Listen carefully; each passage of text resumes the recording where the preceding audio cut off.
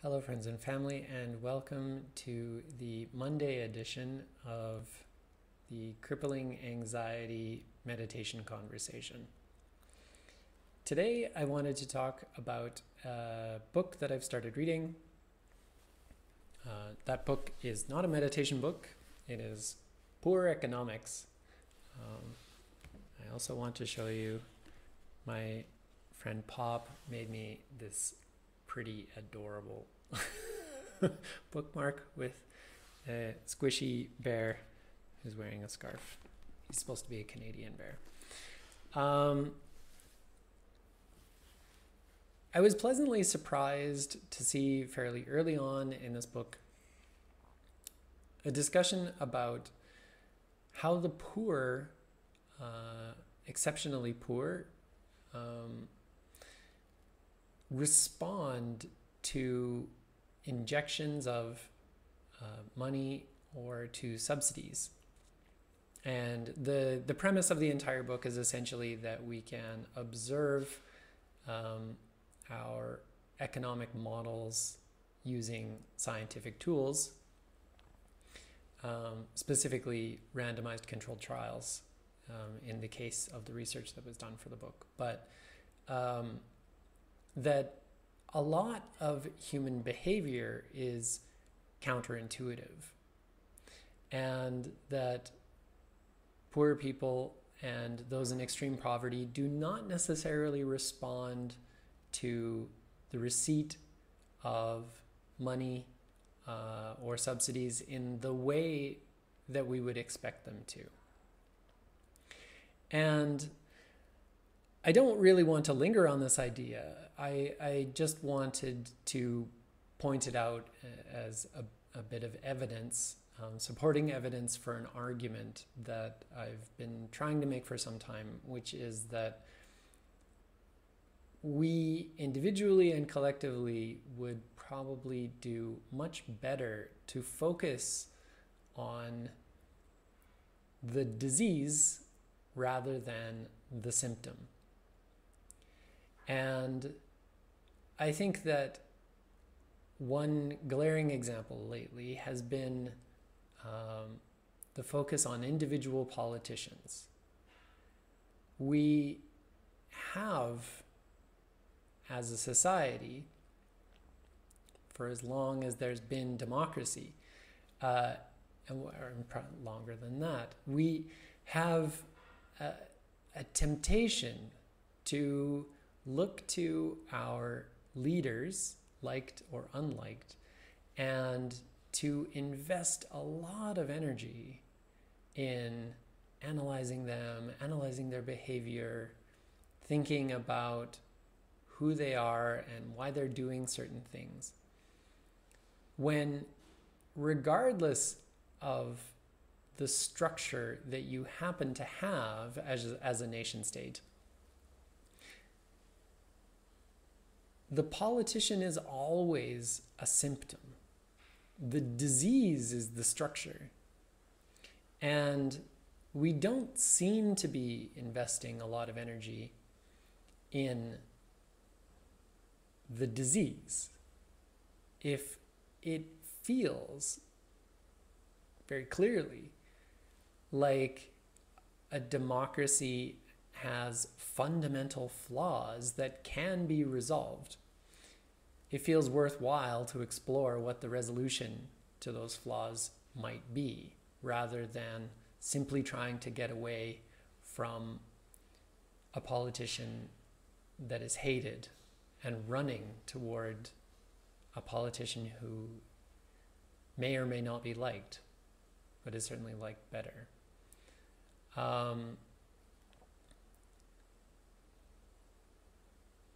This is one easy go-to example.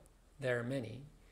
I can think of many other examples in software systems that I've worked on, but I won't give any of those examples.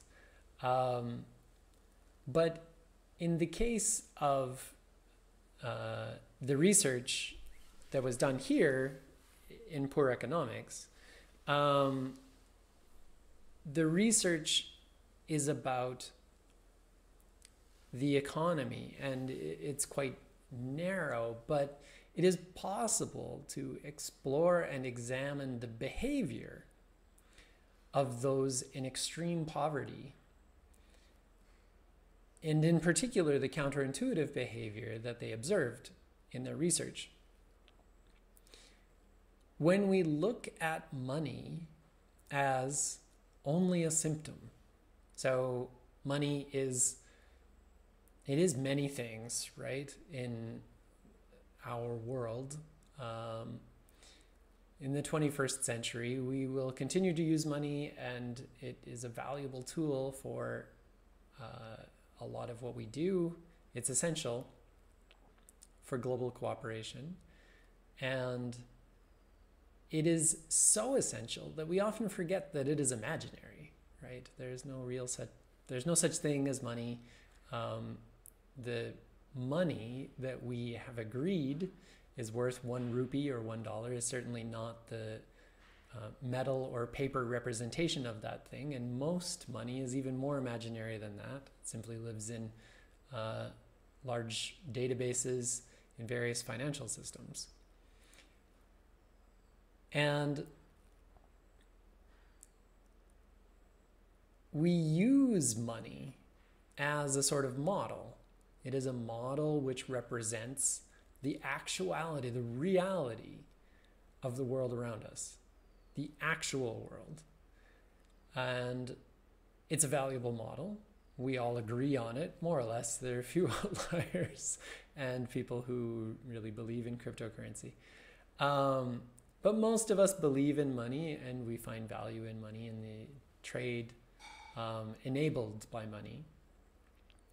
But when it comes to what money is in this model of the symptom and the disease, money is the symptom. The disease is well-being. And it's very difficult for us to accept that. It's very difficult for us to accept that to have a home and to have food and healthcare and education, that is well-being. That is why you have money. Those are the things you want. You don't want this abstract money. Even though, at present, this abstract money can almost always get you what you want. It can get you the home, it can get you food, it can get you education. It's more important for us to realize that these reifications of those ideas are more valuable, and that this is the actual target. And so I think that it is interesting to examine our own lives in terms of what we think we are trying to achieve, what ends to which we feel we are working, and when have we really achieved those ends? How much money do we need? How much money is essential? How much money can be considered too much money? Is there such a thing as too much money? And to reframe money for ourselves like we do, or like I'm suggesting we do, for those in extreme poverty as a symptom. Money for us, presumably if you're watching this on YouTube in English, you are in a relatively narrow category of people, actually. I mean, particularly narrow in that you're my family and friends, but even narrow as a category of humans, right? Level 4 country, profitable, privileged, and capable of quite a lot. And for us, in this very fortunate position, that I hope we all have at least some gratitude for being in this position, because we're very lucky to be here. But for us in this position, it is worth examining money as a symptom, a marker. So we can look at our financial situation and the financial situation of those around us, our friends, our family, and say, oh, okay, finances. That is an approximation of well-being. And it often doesn't tell us much about the deeper aspects of well-being. So many people can be incredibly rich and still have depression, can be incredibly rich and still have other crippling emotional or mental issues, which prevent them from really enjoying real well-being. So it is certainly not the case, and we all know that money doesn't bring well-being. I'm not going to say happiness because that is a bit too abstract, right? But well-being we can sort of understand. Oh, okay, a home, food, healthy food, and people who love us, and all of these sorts of things which are essential. Bit of exercise now and then. This is well-being, to be healthy and stable and okay in our lives. And money obviously doesn't bring us any of that, but it's an enabler. But more interestingly, if we flip that equation around and we look at it in terms of what money represents, we can say, oh, okay, money represents this indicator of well-being. Is it possible for me to get a gym membership? Is it possible for me to go to university? Is it possible for me to buy the house I live in rather than rent? These are all markers of well-being. And they're valuable markers insofar as covering the material world.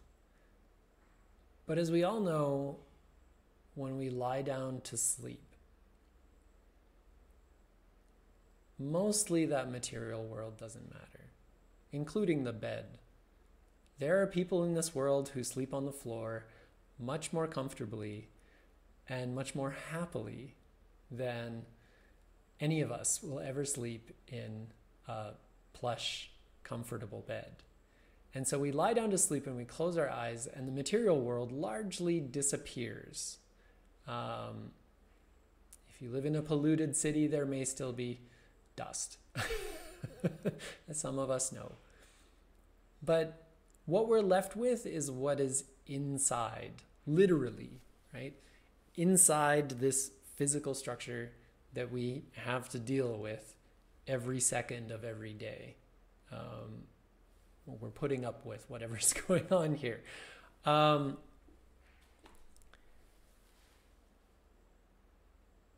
There, you get some real markers of well-being, right? Your financial situation, the comfort of your house, the degree you have from which university, these are all external markers, obvious markers. And the internal markers are only really known to us. Once you measure them, if you measure them with an instrument, if you do an fMRI, you get a bunch of readings out of your Apple Watch or whatever, they become external markers. Now someone else knows.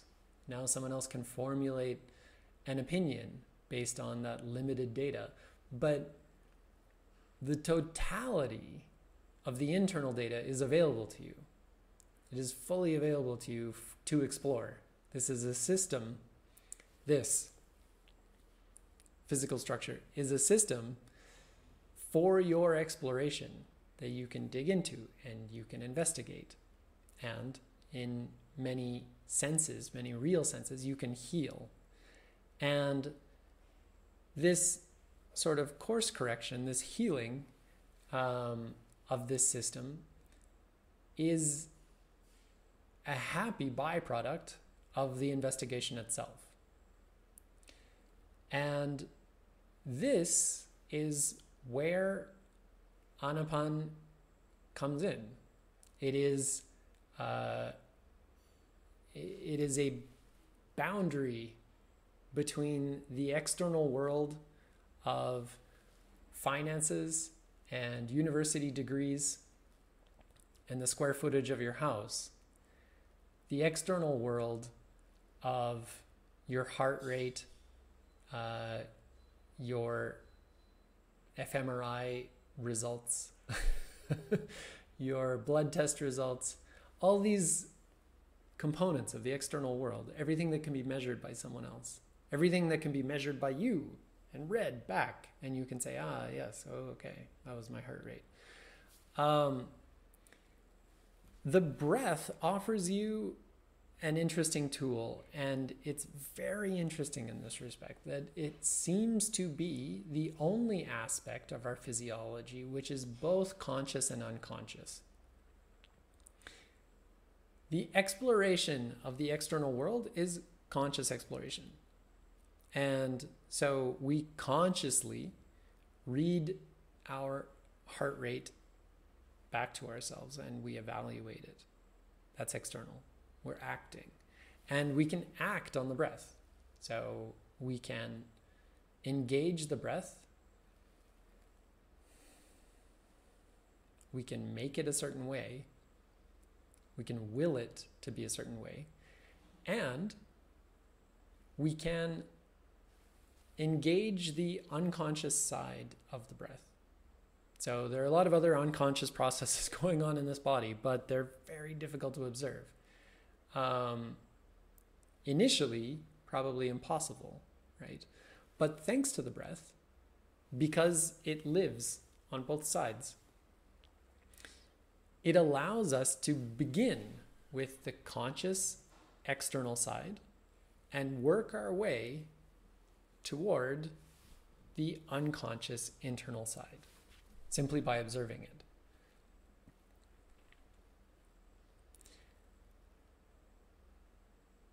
When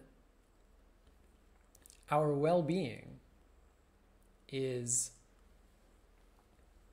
poorly structured, when we are unwell, the aspects of the internal, the brokenness, the difficulties, the unhealthy habits, habit patterns of our mind, of our body, of our physiology, they surface themselves, right? That's when we know, oh, there's a problem. Oh, I have anxiety. Oh, I'm feeling sad for days and days and days, right? This is the internal coming outside. And so then we could say, oh, okay, like I acknowledge I have a problem. There's a problem here that maybe I should deal with. And it is the reverse process to use Anapana to go back to the inside, to observe what is happening internally, is to have a look at our actual well-being, our well-being beneath the surface. And it is our well-being beneath the surface which accumulates and accumulates. Our well-being, for whatever value of well-being, it might be good, it might be bad, it might be complicated, but it is surfacing constantly. And it surfaces as a gross emotion. It surfaces as a gross thought. It surfaces as our behaviors, right? The things that we say and the things that we do, even the very subtle ones. This is all a surfacing of what is going on inside of us, literally. The internal biological processes of our body. And to explore this well-being is, it's an interesting step, because if we are to think about well-being, so, okay, go back to money, right? It's such an incredibly gross tool for examining well-being. It's so external, and it's so misrepresentative.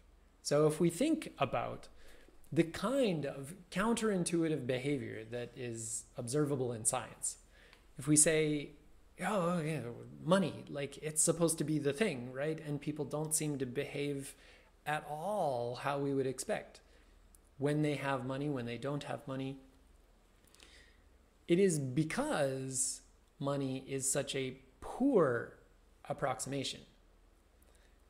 It is a poor symptom of our actual health, our actual well-being. It can tell us a lot about the very gross external systems. And then as we get closer to the internal, we start to explore, oh, okay, like, am I angry all the time? Am I sad all the time? Am I anxious all the time? This is still external. This is still something that we can analyze intellectually, externally. We can speak with someone else about. We can see a therapist. We can be medicated. And those may very well be